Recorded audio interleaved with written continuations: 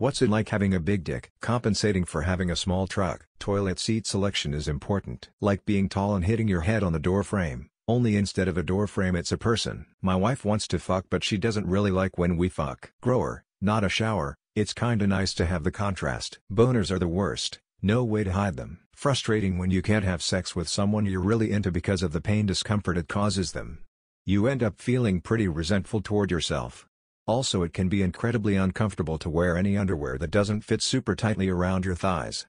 Otherwise you can slide out the bottom of the boxers and then the hem can chafe your shaft. Other than that I don't really think about it much. Uncomfortable when it comes to wearing certain pants shorts.